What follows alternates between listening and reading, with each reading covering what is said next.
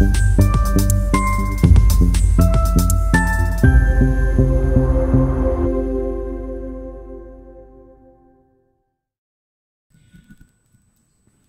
Herrick is the director of the University Research Center and associate professor of exercise physiology. He's a rehabilitation scientist with a BA degree from Syracuse University, a master's degree from James Madison University, and a doctorate in rehabilitation and movement science from Virginia Commonwealth University.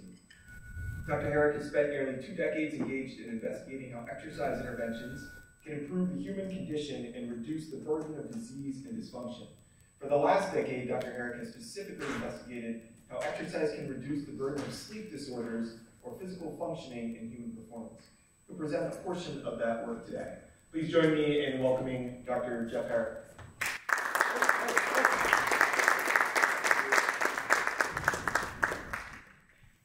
All right. Thank you, everyone. First of all, I want to say thank you to everyone who's contributed to this series over the last 3 semesters. I see many of our lovely presenters here, and I'm happy to anchor our 3rd semester and want to encourage you to keep coming to our events and volunteer to be a speaker for our events. We have a wonderful schedule in the spring, and we'll be announcing that in January. So, as Dr. Bowman said, I'm a rehabilitation scientist, and I've really spent my career, excuse me, let me preface. I've got a 2.5-week cough that may resurface, and I will do my best to back away, but please understand I'm dealing with a spontaneous cat fur ball in my esophagus as we speak. I have studied and looked at how exercise as a perturbation can really improve the human condition.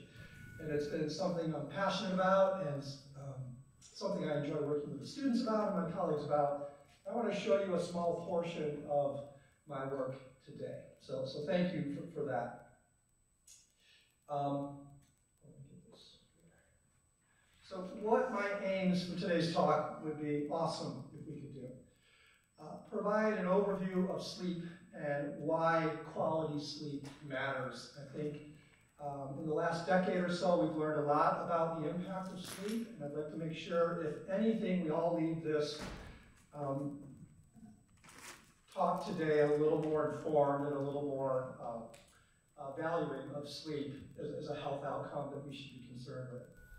I'd like to advocate for the inclusion,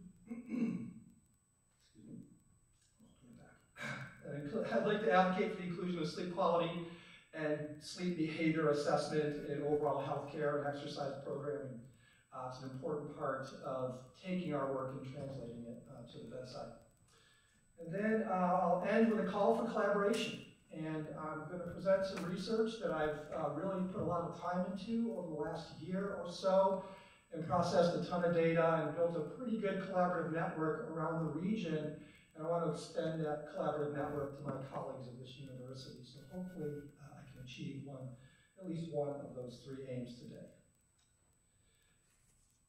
So when we think of sleep and sleep disorders, we've got to first understand what is sleep and why it is valuable to us as humans. Right? We all can appreciate a good sleep, and we can all appreciate how easily we can give up a good sleep. And really what has been a delightful product of sleep research for the 10 years is a true valuation of sleep as a modifiable risk factor for health and wellness. It is no longer a currency that we can woefully give away. Right? It has a cumulative effect, and the cumulative effect can be both psychological and physiological here, and I want to make sure we press that.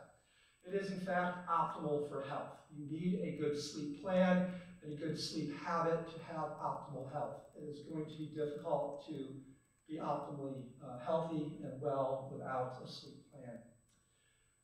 A fair amount of research has shown that sleep is associated with physical vigor. And we have really, in the last 10 years, seen how that concept of sleep affects our physical capacity and our ability to engage in a vigorous life. And so there's some biologic connection between sleep, but I hope to elucidate at least one small part on how it's disrupted when sleep is lost. But it is an important part of us being physically viable as humans is to have that sufficient sleep time. Likewise, sleep deprivation, and we see this in athletes, in military populations, in students, in faculty, can affect your exercise and performance capacity quite a bit. There's a lot of research that's looked at the human level of those relationships, and I think where the next 10 years will be understanding the underlying plausibility of that relationship from a biologic perspective. Specifically, what about sleep disrupts our human physiology? And I think that's very important for us to understand. When we think about healthy sleep, there's a variety of different ways we can describe it. I've kind of gone into the literature and just get some key ones here to put them together for us. First of all, everyone in here who isn't a student, all right, and those of you online also, we probably need 7 to 9 hours of sleep. I would say the floor is 7, and most reports say 8 is optimal. That is our personal volume target. For our students in here, and you can take this and share it with your parents and your professors, you probably need 9+ hours at your current stage in your life to effectively recoup the benefit of that sleep and to offset some of these sleep-deprived outcomes. We need good sleep quality. And I'm going to define that very brief as a cycling of REM and non-REM sleep, which is rapid eye movement and non-rapid eye movement. But you need to go through about 3 or 4 cycles per night of that REM and non-REM sleep to harness the benefits that sleep can provide. So we certainly need good sleep quality. When we look at the data, we spend about 20 to 25% in REM sleep, rapid eye movement, little eyeballs dancing around behind your eyelids. And then we spend about 75 to 80% of our time asleep in the non-rapid eye movement. And the non-rapid eye movement is the true restorative phase of sleep we need to be able to get to. Timing and regularity of sleep is critical. Bedtime and awake time is a key sleep hygiene metric that we work with our clients with, or the patients we work with, trying to stick to that. And I know with students that's very difficult, right? To say I'm going to go to bed at 10 and wake at 6, there's a lot of factors that contribute to that. But timing and regularity has been shown to be equally one of the important variables of what quality sleep is. The absence of sleep disturbances. And we probably have more than those than ever. You've got one on your watch, on your wrist, you've got your phone, you've got people in your house, you've got cars, traffic, lights, I don't know, your iguana wakes up at night, needs a cricket, that could probably wake you up. So the idea is we need to have some way to reduce our sleep disturbances. And sleep hygiene is a common intervention that we use to do that, where we talk to people about how to identify the disturbances that disrupt that sleep cycle and prevent you from cycling through that non-REM and non-REM sleep. And lastly, where I'm going to focus a little bit on today, where my research is focused, is the absence of sleep disorders. They are prevalent, they are underdiagnosed, and you probably know more people who have them than do not. And it's a recurring theme in the healthcare industry is to try and identify these more and provide interventional targets for folks here. So sleep, certainly wicked important.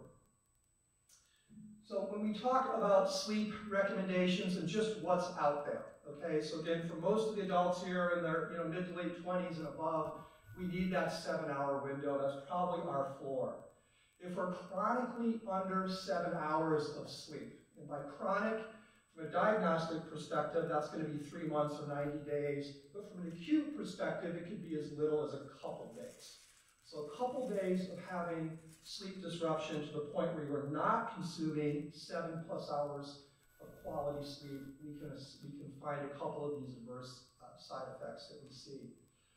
Folks who traditionally or consistently, sleep less than 7 hours a day are associated with high weight gain and obesity. Certainly a pandemic in this country with 66% of adults in the overweight and obese category. Diabetes, hypertension, heart disease, stroke, depression, and increased mortality. I would hope that list alone would empower you to say, I'm getting 7 hours of sleep, lights out. But unfortunately, we don't. But these are, again, very associated, driven, very population-level relationships we see here, and I think we are moving forward as a collective body to understand the plausibility of connecting these relationships. Also, when we look at folks with less than 7 hours of sleep, they tend to report experience impaired immune function, increased pain in a chronic pain setting. So if you think in a rehab setting, if you're dealing with arthritic pain, arthritic pain can be exacerbated by poor sleep quality more so than any other potential intervention. So there's a link there. Certainly you could see that link in athletes. Obviously impaired performance, increased errors, right? So errors across the board, cognitive errors, physical errors, performance errors, and greater risk of accidents. So really there's enough evidence to say for us as adults, we really need that 7-hour volume of quality sleep to offset the likelihood or the risk of some of these adverse behaviors or conditions. Now there are some conditions where we have shown in the research 9 hours or more is better. And again, it's going to be for middle school and high school kids, so those of you with children in that age, and if they're sleeping a long time, it's been shown to be very effective to their growth and development and cognitive functioning. That's not a child that's being lazy or spending too much time in bed, but there's some biologic drive to need 9+ hours there. And just anecdotally, just on NPR, literally 2 days ago, they have a national referendum on trying to move the start of high school days to a later time to accommodate this a little bit, tying to the circadian rhythm of these younger people, and also to provide them with the optimal learning environment from a sleep perspective. Those of you recovering from sleep debt, so many of you, unfortunately, students, and you're lovely, are going to experience sleep debt starting, I believe, December 9th with your final exam week. And so you're likely to just not get your optimal time, just being awesome and studying and getting up early and doing all that stuff. We have shown if you experience that sort of debt, you probably need to get to a recovery phase of at least 9 hours consistently to offset potential impact of that sleep debt that you incur. So certainly students and likewise faculty working so hard to help our students out, having a recovery phase following sleep debt where we try to achieve 9+ hours is a really strong recommendation that we are seeing here. And lastly, any patients we work with or any clients we work with that are recovering from illness, and this is a very broad definition of illness, flu, cold, COVID, some surgical illness or whatever the case is, that restorative sleep in those populations tends to begin around 9 hours a night. So again, a very strong link that we see here. We can all in this room, and I won't do it, although I love reflective learning, and we won't do any reflective learning today, but we can all describe how we feel when we are sleep deprived. Right? We can all anecdotally probably give me a list of, I was up all night, I didn't get the sleep I need, it's Friday, and I'm tired. And so what we see is when we get less than 6 hours, which is where a lot of America lives in that 6-hour sleep window, 6 hours is associated acutely with cognitive distress. And that's effectively described as depression, anxiety, decision-making, and self-doubt. A lot of those symptoms manifest. So if you didn't sleep well, and you're really stressed out the next day, it's not your fault. There is some connection there between that loss of sleep and that cognitive decline the next day. I would like to use these next two to just make sure we're working on a similar definition in terms of sleepiness versus fatigue. We often use them interchangeably, and they are not, in fact, the same thing. But from a sleep research and sleep medical perspective, sleepiness is in fact feeling like you need to sleep during the day.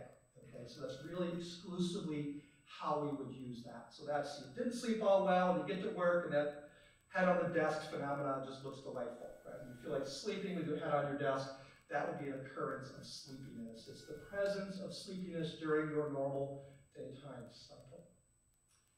In contrast, fatigue is about muscle fatigue and about loss of muscle performance, and it's separate than sleepiness alone. Okay? So again, a fair amount of evidence here, both some that I've presented with my colleagues and some that many are sort of our benchmark studies, show that both acute and chronic sleep does in fact promote cognitive distress. So there's no doubt about it. If you don't sleep well tonight, you may experience a sleep-promoted measure of cognitive distress the next day. Likewise, sleep loss does, in fact, promote sleepiness. Sometimes science has to answer the low-hanging fruit question first, but yes, if you do not sleep well at night, you will feel sleepy during the day. So I always love the entry-level science that we can present here.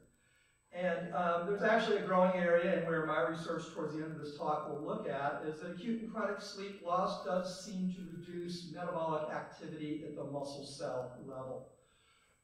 There's a whole host of potential causative factors in there. I can only present one in terms of our research aim, but it's pretty well established right now that sleep does, in fact, disrupt metabolic activity of the muscle, both for athletes and non-athletes alike. There's some causation there. All right. Sleep disorders. Very common, very prevalent. They are probably our most prolific sleep disruptors that we have in our country right now. They are going to be the clinical diagnosis of one of these 6 categories that I have right here for you all. Okay? Sleep disorders are diagnosed by sleep physicians. Sleep physicians are generally pulmonologists or neurologists in most cases, and or in some cases you may have physiatrists in the rehab side that are able to do diagnostic for true sleep disorders. That would be determined from a true sleep eval and a clinical assessment and so on. CPT codes and billing exist for all of these sleep disorders. They are equally viewed in the medical community as type 2 diabetes, cancer, or stroke. So they are, in fact, diagnostic conditions. Insomnia can be diagnosed. You can experience acute insomnia that can be diagnosed. We all understand, certainly, what insomnia is. We experience it quite a bit. Sleep-related movement disorders. Very common one here would be restless leg syndrome. Very, very common sleep disorder we see here. The sleep-related breathing disorders, which are an area I'm really interested in, obstructive sleep apnea and central sleep apnea fall in that realm. OSA is an area I'm particularly interested in as it works within the obese phenotype, where I've spent a fair amount of my time doing research. Hypersomnolence, yes, that's the narcoleptic, the person that falls asleep randomly throughout the day. That's a clinical diagnosis. That is a cognitive impairment that does disrupt sleep. Parasomnias, sleepwalkers, that really exists. You can be diagnosed as a sleepwalker. Scared me. I'm so grateful my wife is not a sleepwalker. I don't know if I can handle that. It would be very difficult to have sleeping people walking around the house. But parasomnias are, in fact, a diagnostic sleep disorder. And lastly, circadian rhythm sleep-wake disorders. Very common in shift workers in our military, but essentially what happens with these circadian rhythm sleep-wake disorders, we're wide awake at midnight and we're dying to get to bed at 12 noon. So you're sort of off that daylight, nighttime, normal cycle that guides a lot of our sleep pathways. So if I could just talk a little bit about obstructive sleep apnea, which is the condition I'm most interested in terms of conducting research, both because of its prevalent rates and the fact that, again, as I said, in the obese phenotype group, we work with a lot in exercise physiology. It's a very common comorbidity that's there. OSA is a common nighttime sleep disorder that's associated with apneas and hypopneas. Okay, and if I can, I don't want to use the laser, so can you see my little cursor? You cannot see my little cursor. Let's see if I have a little laser. Okay, normal airway, we can see right here. An apnea and a hypopnea are 2 distinct disruptions of that airway that happen multiple times per hour at night. An apnea is a complete occlusion, so we can see the normal airway coming in through the mouth and the nasal, and moving down to the airway to oxygenate the alveoli in the lung. In an apneic case, you have complete occlusion of the airway that can manifest from both the relaxation of the tongue that slides back and occludes the airway, or a large neck circumference that can, in fact, collapse the airway. Again, that's where it's highly prevalent, and obesity tends to be more of that etiology there. But essentially, no air. So we all know, hopefully enough, that's bad. When you aren't getting air to your lung, particularly when you're unconscious laying flat in a dark room, possibly by yourself. A hypopnea is really just a partial occlusion where there's at least a 30% retention of airflow, but a drop of roughly 20 to 30% of oxygen saturation. So the airflow is sufficient that the person's oxygen saturation proportion is dropping to a clinical level here. Again, it's about 6 to 10% of the population, but I would argue it is probably the single most undiagnosed sleep disorder out there. Insomniacs, circadian rhythm disorders, a lot of these conditions are more likely to report to the physician and be evaluated. This gets lost in snoring. So although it's not causative, if you snore, you possibly have a form of obstructive sleep apnea. And so many folks write it off as, oh, I'm just a snorer. And so it commonly goes undiagnosed. The problem is it's progressive, it's persistent, and it's chronic. And so it's not going to go away, right? Unless you do exercise, and we'll talk about that later. The common diagnostic criteria for severity of OSA is the apnea-hypopnea index. This would be derived from a standard sleep study, both one in a sleep clinic or a sleep study in your house. And our scorings are sort of here in terms of number of events per hour. So I want you to conceptualize this. The average hypopneic event is like 30-some seconds, okay? I've seen some up to 120 seconds of apnea, so that's almost 2 minutes of air occlusion through the airway. So the AHI score is counting those number of events per hour to create a severity score. So most of us in here probably have 1 or 2 a night, and they would be non-OSA. They're just a variety of factors that may contribute to it. Mild OSA is going to be someone who's experiencing 5 to 14 of these events per hour. Moderate is going to be 15 to 30, and severe is going to be greater than 30 apneic or hypopneic events per hour. So conceptualize what that means in terms of that apnea-hypopnea cycle. You have someone that's really consistently desaturating their oxygen and leading to a sympathetic nervous system arousal, which I'll show in a figure in a moment. The research I'm going to present, our group is around 46 AHI scores, so they were all severe. I've seen as high as 70 and 80 events an hour, and those are obviously quite severe. So, oops, wrong arrow. So when we look at OSA and why I'm kind of interested in it in terms of a kind of a functional model of what OSA is, you have some apneas and hypopneas that occur. They can cycle through from 5 an hour to 60, 70 an hour. They promote 2 conditions systemically: hypoxia, which is low oxygen in the blood, and hypercapnia, which is high carbon dioxide in the blood.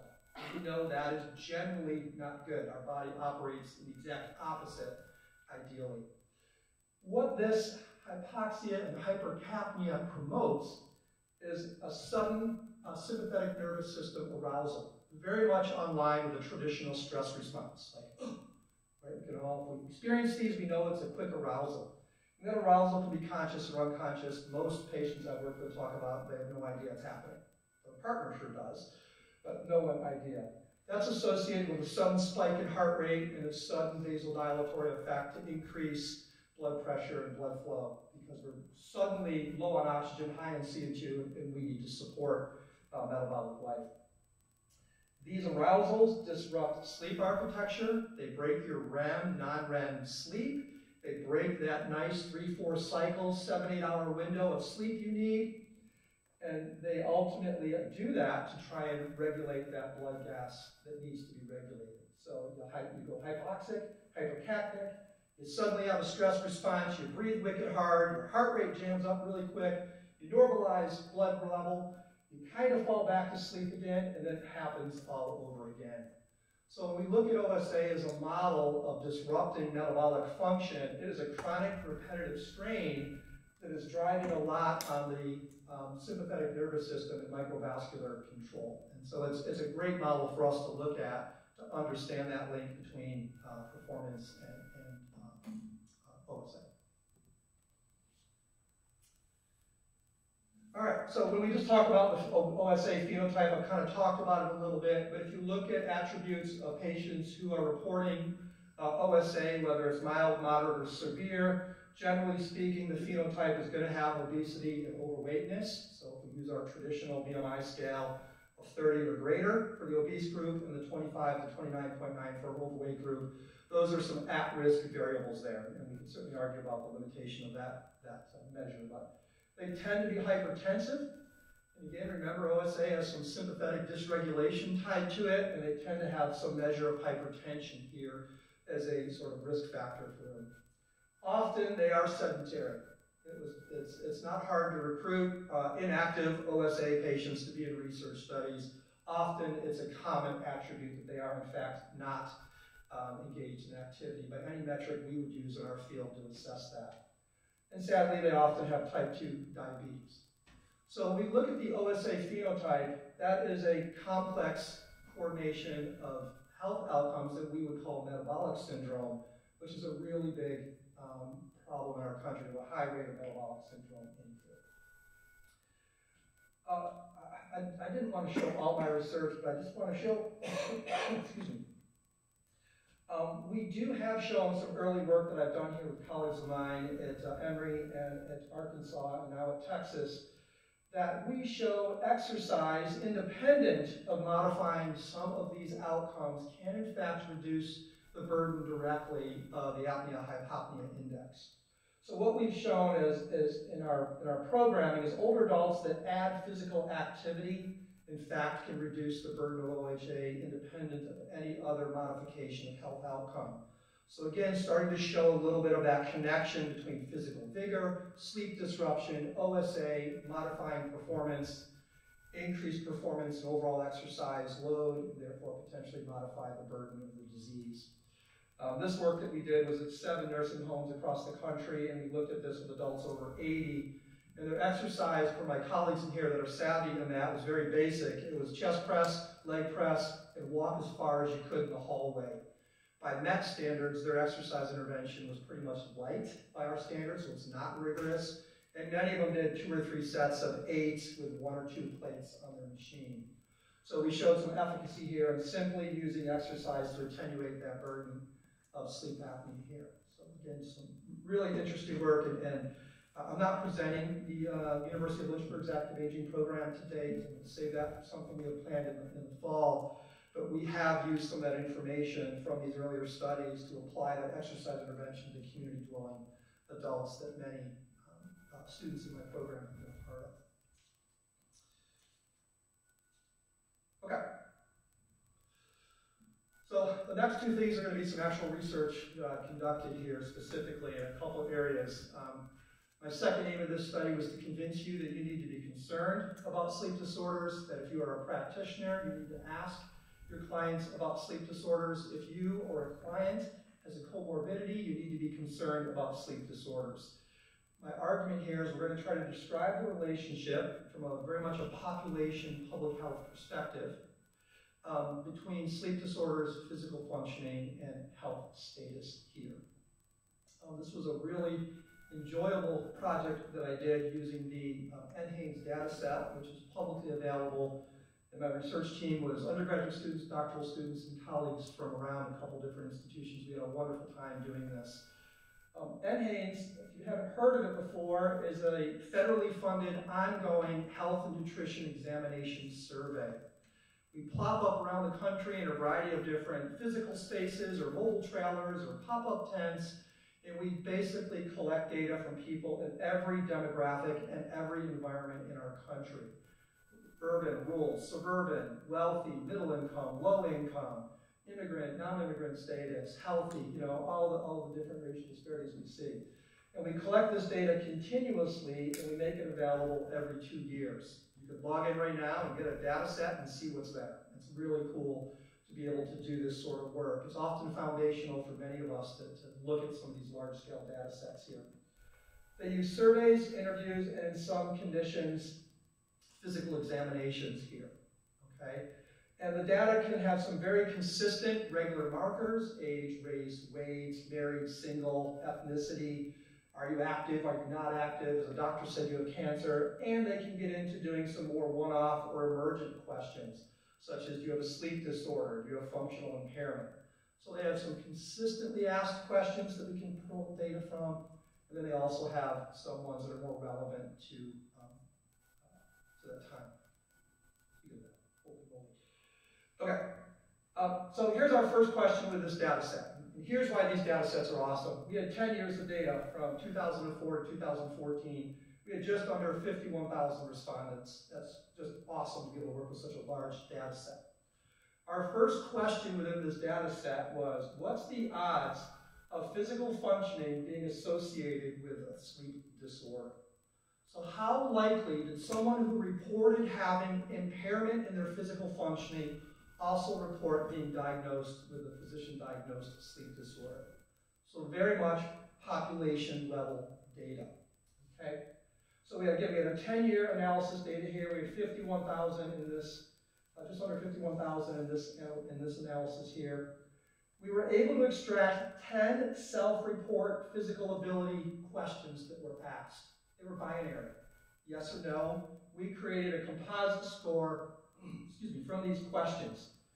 This is exactly how the questions were organized in the NHANES here. Can you walk a quarter mile? Yes, no. Can you walk up 10 stairs without resting? Yes, no. Stoop, crouch, kneel, lift or carry 10 pounds. Can you do chores around the house? Can you walk between rooms? Can you sit for 2 hours? Can you reach above your head? Can you stand from an armless chair? Can you push or pull objects in front of you? So again, standard questions, binary response. We collected all of these and then created a composite score from that to rank folks' physical functioning accordingly. Okay? I will quickly shout out to my doctoral student who had to do this. As you can imagine, this data set. Our math people can. This was a massive undertaking. I think it was 2 months in the work to pull this together. And then likewise, a binary question: have you ever been diagnosed with a doctor sleep disorder? So that's our question here. That included restless leg, insomnia, and OSA were the 3 sleep disorders they prefaced that question with. Okay, so publicly available data set, self-report, certainly some bias in there, certainly some limitation, but this is really how a lot of this type of research starts. So first question here. We actually saw some really interesting stuff. So just for the sake of providing a little perspective for you guys, we use the odds ratio statistic, which is a very common statistic in this type of research. And the odds ratio, it allows us to answer the question of what's the likelihood that exposure to physical functioning led to the outcome of a sleep disorder. So an odds ratio is a statistic used in epi-style research to say if you're exposed to this factor, does it lead to this outcome? Okay, so that was our sort of target there. So did your physical functioning score, that exposure, lead to the prevalence of sleep disorders in your additional responses? Okay? Odds ratio is on basically a scale of 1. If it's a 1, equal number, that means there's really no potential influence there. There's no association. There's no odds that one leads to the other. If it's greater than 1, the exposure, physical functioning, is associated with a sleep disorder. So it's a way for us at a population level to say, oh, these folks with sleep disorder probably had a strong measure, these folks with functional impairments probably had a high odds of having a sleep disorder. And if it's less than 1, it's essentially an inverse relationship. So that would be, for example, decreased physical functioning was associated with a decrease in sleep disorder. Here's how we sort of see this here. So, well, sorry, I jumped over my stats. So all of that, I didn't see the little red. Our odds ratio here for this first relationship show that folks that reported high level of functional impairment or having a high composite score of limitations, the exposure of reduced physical functioning had a 1.41 odds ratio of having and developing a sleep disorder. So within 51,000 respondents, we were able to show if you had decreased physical functioning, it was highly likely you also had a sleep disorder. Okay, so it's very much on that surface level. We can't dig into causation. There's not a ton of really any biologic plausibility there outside of a theoretical framework, but it's where a lot of this research starts. We then wanted to expand because we don't want to live in a vacuum, and then we added comorbidities, because health can interfere also. So we took our same data set and we went in there, and this ended dropping down to about 14,000 because we were looking at folks who identified as having one of our selected comorbidities. We put them into 5 subcategories here. So folks that had a cognitive comorbidity, which would be depression, anxiety, or emotional disorder, again, self-report. Folks that had cardiovascular or pulmonary comorbidity, which was heart disease, hypertension, lung breathing problems, asthma was included in that, and or stroke. Metabolic diabetes and weight problem, musculoskeletal arthritis, rheumatism, bone, neck, and injury problems, and then cancer was inclusive. So if you reported having cancer, you were in this group. Our first analysis was just under 51,000, but we did have many folks that had comorbidities, and so we eliminated this analysis down. I think it was around 14,500 respondents, so nobody was in more than one category here. So we're able to look at how does physical functioning, along with the exposure of comorbidity, how does that increase the odds of sleep disorder in this group, okay? And these were some staggering results. And this probably is one of the main results that ended up getting this paper published for us in a pretty decent journal, was we were able to show physical functioning does in fact contribute to the prevalence of sleep disorder, but comorbidity was one of the greater exposures that probably predicted the fact that client or patient group would in fact have a sleep disorder. So if we look at our comorbid groups here, and frankly I'm not surprised by really any of these. Cognitive impairment groups, depression, anxiety, and or, gosh, I don't remember the other one, had an odds ratio or an odds of 2.45. So functional, a decline in physical functioning, along with these comorbid capacities, you were at a 2.45% odds of developing a sleep disorder. So if you think of it from a translational perspective for our students, we can start to, identify clients we work with, and we maybe need to ask, do you have a sleep disorder? We're going to work with a ton of folks with cognitive impairments, particularly as they age, and folks that have physical decline. We start to get a sense of maybe they're at that increased odds of having that. Pulmonary disease, very similar to what we saw with physical functioning alone. Metabolic impairment and musculoskeletal impairments equally show to increase the odds of having that sleep disorder. We don't understand this. We don't. We tried, and in our paper, we're like, hey, this is what the data said, the data said. I personally would feel cancer is something that can be sleep disrupting in terms of both diagnostic care and recovery. We don't have an answer for this, but this would suggest in some way cancer reduces the odds of a sleep disorder in physical function. But the data is what the data is, and it's self-report data, but it has its limitations. So what do we learn from here?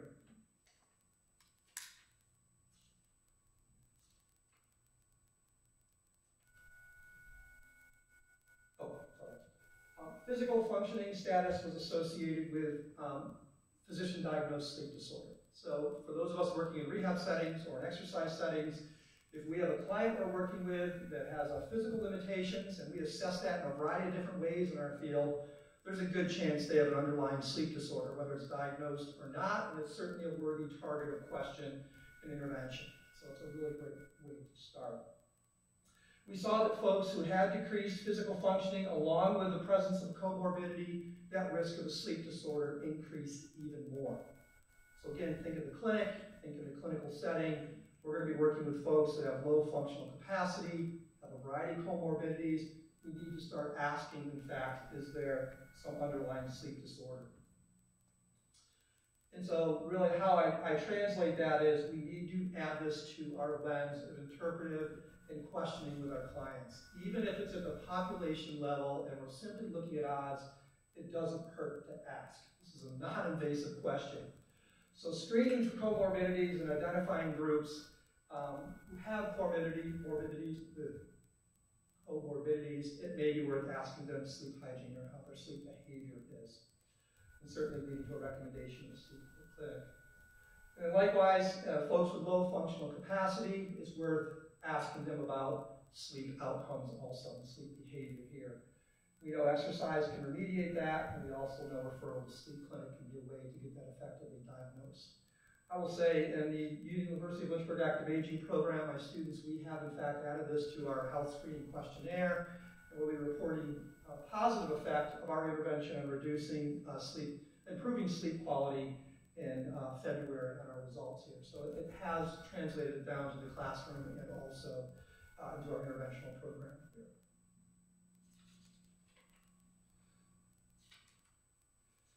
Okay. Slides left, so let's see how we're going to do this. So my third aim was hopefully we can build a collaborative network here. And I've learned this method I'm going to talk about here, my time at the National Institute of Health. And I learned this methodology, and I would love to bring it here and build a collaborative network to answer the relationship between sleep and fatigue at the muscle cell. So again, as we talk about here, at the population level and at the experimental level, we do see that obstructive sleep apnea and fatigue are associated. They're commonly reported. Folks do report tiredness and sleepiness, but what they report most is a measure of lost daily performance. So they experience that muscle fatigue. When I'm talking fatigue, for those of you, I'm talking specifically peripheral fatigue, so we're looking in the muscle cell. Not central fatigue, we're not looking at efferent signals or any sort of regulation from the cognitive higher orders. We're really looking at fatigue that manifests itself in the sarcomere, right at the active myosin intervention, and I'll show a model for that. So this research I'm going to show you that we've done, really, here's our question. How does obstructive sleep apnea promote reported fatigue in the skeletal muscle? How does sleeping, or disrupting your sleeping, modify how your muscle metabolizes? Just an incredibly broad connection. There's so many potential assumptions in there, and we've done our best to try and trickle them out. My good colleague Randy Keyser wrote this paper a few years ago to really sort of take a position on what exactly muscle fatigue is. It manifests in the skeletal muscle, and ultimately muscle fatigue is attenuated cross-bridge function. Active myosin, tropomyosin is not functioning optimally. The power stroke is reduced. That's exclusively what peripheral fatigue is. You get an accumulation of hydrogen, largely dependent on deficient oxygen in the cell. That hydrogen competes for calcium in the actin myosin complex and interferes with that strong binding site.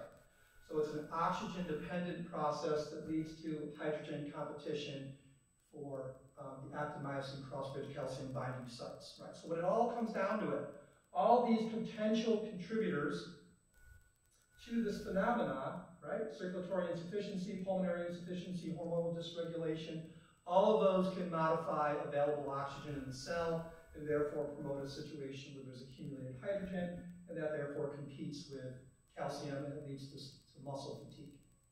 Okay?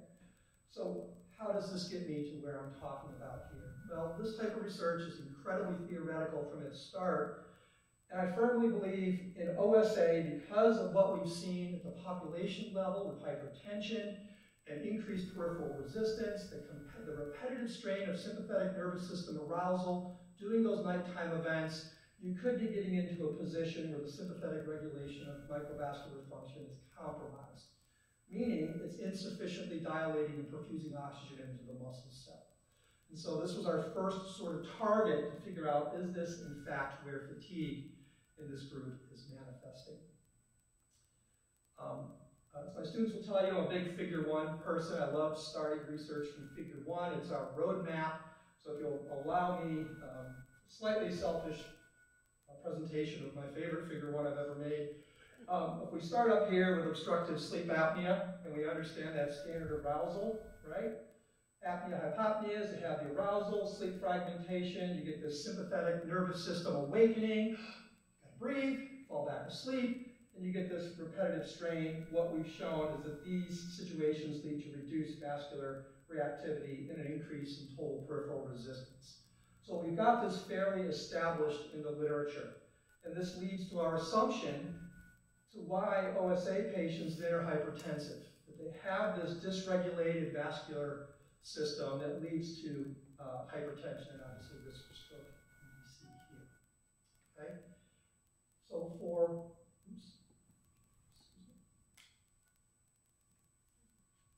so my question comes over here then. Right? So we have the OSA, we have the vascular reactivity. We theorize in our framework that there is reduction in blood flow through the microcirculation. So this sympathetic nervous system dysregulation, if you will, reduces the capacity to dilate vessels to perfuse blood into the muscle, leading ultimately to a drop in both myoglobin and mitochondrial oxygen content, leads to metabolic defects, and then leads to that chronic fatigue and low physical capacity. Okay, so my sort of working theoretical framework, we build an argument that we feel fatigue in OSA is really down at the microvasculature. Okay, so I'll do my best to kind of get through this real quick so we can have questions. I apologize for running late. I was 36 minutes on my own, I promise. Two research questions came off of this massive collaboration, and this is with colleagues of mine at NIH and the Clinical Center, colleagues of mine at Wayne State, colleagues at George Mason University and at George Washington University. We've recruited collectively a nice little collaborative group to do this work. But our first question here is, are microvascular responses impaired in adults with sleep apnea? Let's start at the base, kind of what our framework is asking. And then, does that OSA severity predict fatigue in performance of OSA patients? So this study, which was about 2 years in the making, and we're still playing with the data now, we got a paper published, we got one to review. Our participants in this group were two populations, folks with OSA, folks without OSA. They needed to be free of cardiopulmonary and metabolic disease, so no heart disease, no lung disease, no COPD. We ruled out asthma. We really wanted clean OSA patients, and likewise. But, and here was the trick, here's what made it difficult for us, they also needed to be physically inactive. So we were sort of looking for the research unicorn in terms of a population there. But it was very experimental, and we wanted to make sure we controlled all the variables we could. A couple of the testings we did, and I'll talk about these in greater detail, but we looked at tissue oxygenation using NIRS. I'll go over that in a moment. We did some exercise testing, we did some constant work rate, and then we did a standard fatigability test, which I will go over as a couple of our outcomes. So in our study, here's our experimental protocol. Inclusion, we did this NIRS test, which I'll describe in a moment. Then we had them do some exercise tests, studying NIRS, and then we established their anaerobic threshold for exercise during day 2. Day 2 was an up-down constant work rate on the treadmill, where we were looking at essentially fatiguing them, and then seeing how they reported fatigue on an overground test using a very standard questionnaire. The research I'm going to present answers this question and answers this question right here. Okay. So near-infrared spectroscopy, I never would have thought I worked with lasers when I started my PhD, but this is a laser, and I feel pretty fancy talking to you about a laser today. But near-infrared spectroscopy is really a groundbreaking piece of technology because it provides a continuous, non-invasive wave of total hemoglobin and oxygenated hemoglobin.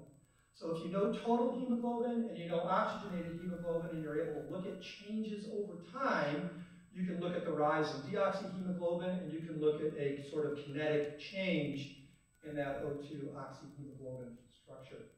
The way we use NIRS is we take a giant, and I mean giant, occlusion cuff, think blood pressure cuff, put it over our patient's thigh, right mid-thigh, kind of mid-femur, and we strap the NIRS to their gastroc hemias on some standardized sites. The gastroc in our field is commonly used as a highly oxidative tissue to evaluate these methods on.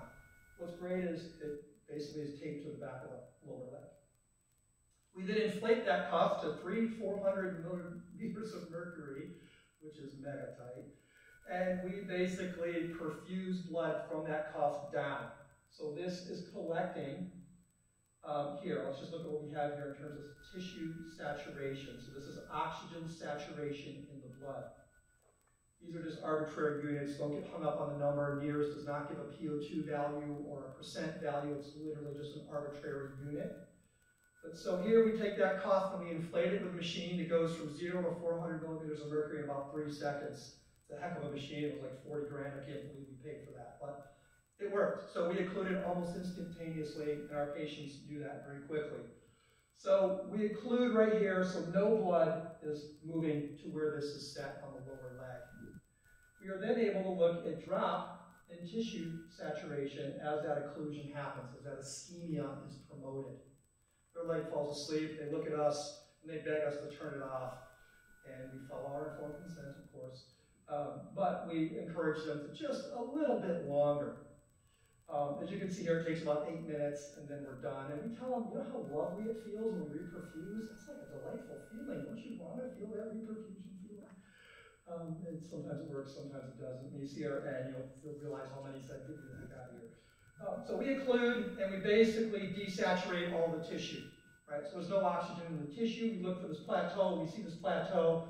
We then reperfuse. Just like our cuff occludes, it quickly reperfuses and sucks all the air out.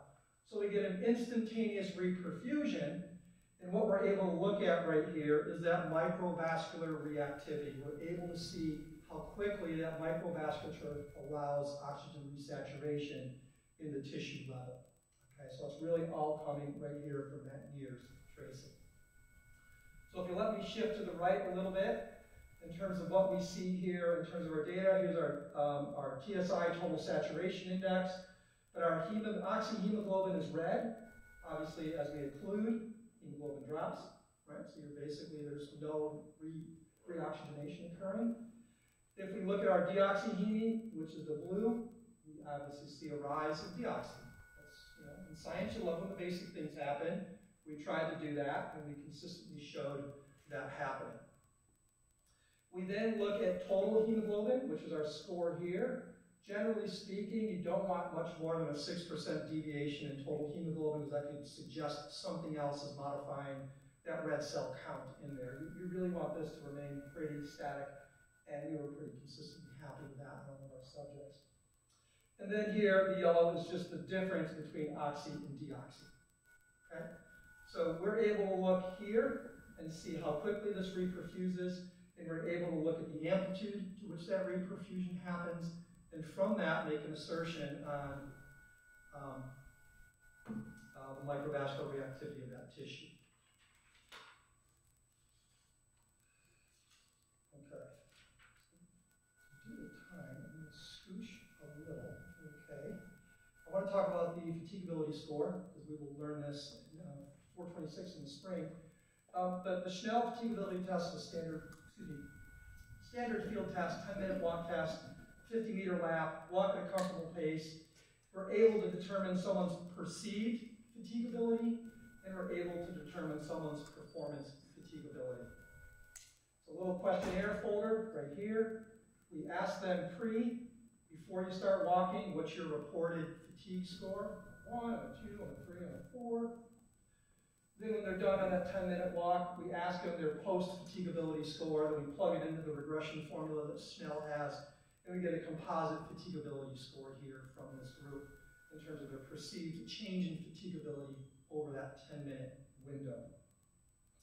Performance fatigability is really looking at the distance traveled in the first 2.5 minutes and creating a meters per second variable, and then from 2.5 to 10, getting meters per second there, and looking at the change there. So if they were, for example, 15 meters per second here and 10 meters per second here, we would have seen a measure of fatigue contributing to that loss in pace.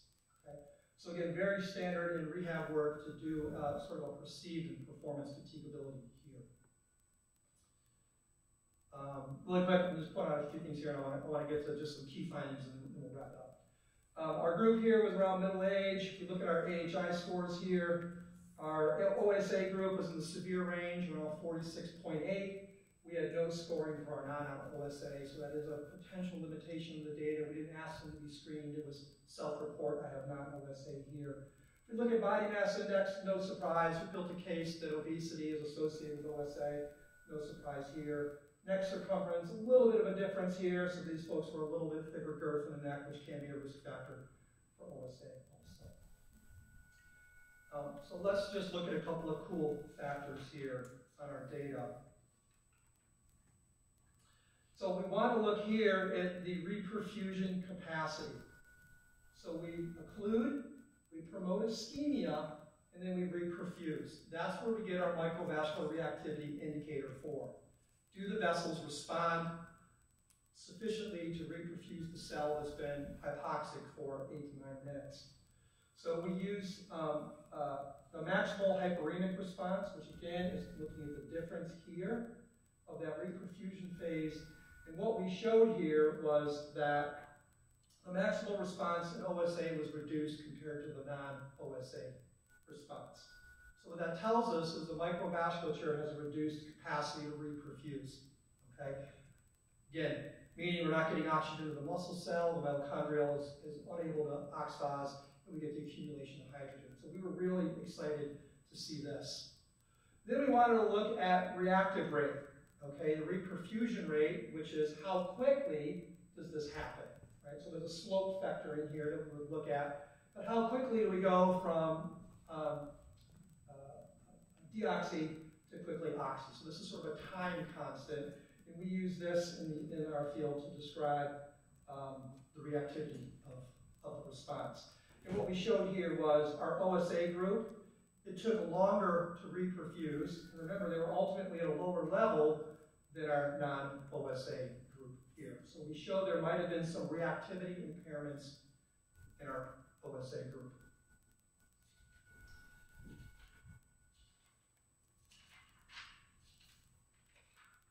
Do you guys mind if I just jump to my conclusion page to take questions? Because I would like to do that. I swear to God, it was 36 minutes this morning. But you're just so delightful to talk to, I just can't get away. I'm going to jump ahead and just get to my conclusions on some of these results. I'll gladly share this slide with you if you want it at home. So what did this research show us? OSA appears to reduce oxygen, the capacity to oxygenate tissue compared to non-OSA. So there seems to be some reactivity phenomenon in there. It appears to delay that response, and that, again, would be our reactivity problem that we see. What we did find were folks that had delay also reported the highest level of both performance and perceived fatigability. So we showed the mechanism at play, and then how it translated to the perceptions and performance of the individual. Okay, so I have time for questions. I apologize for going long. Any questions?